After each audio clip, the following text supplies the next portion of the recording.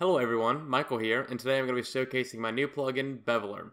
Ironically, the most popular video on my scripting-based channel is a building tutorial teaching this concept, so I decided to create an automated way using scripting to accomplish this task. The link to the plugin is in the description if you'd like to get it. The plugin is listed under my group's name. The rest of this video will be demonstrating how to use the plugin and what it can do.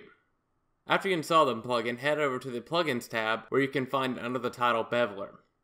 There are two options that you can choose from, Bevel Object and Settings. In the Settings widget, you can change the corner size that you want the currently selected part to have. You don't even have to set the corner size before clicking Bevel Object if you want the default corner size to take effect, but the Settings widget allows you to customize the intensity of the rounded corners for parts. After you have selected your desired corner size, you can press the Bevel Object button to add rounded corners to the part. This only works on block parts, so no bevel spheres, which means that you should make further customizations to the part after beveling.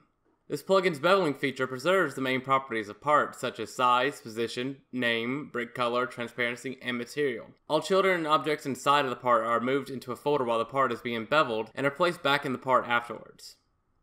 By preserving features of the original part, the plugin allows developers to transfer their hard work on that part to a beveled solution with a minimal amount of extra tweaking. And since the plugin uses Roblox's solid modeling system to negate and union the parts together, the changes can be reversible by pressing undo and trying again differently.